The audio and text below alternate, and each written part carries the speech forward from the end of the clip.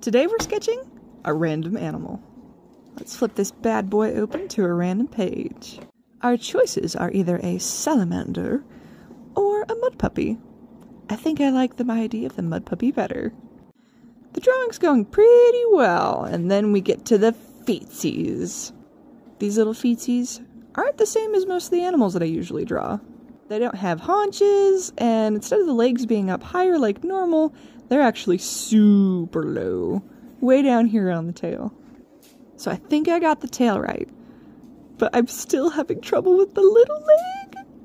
All of the reference photos I saw were kind of like weird jointed, so I was just trying a few different poses to see if it looked natural.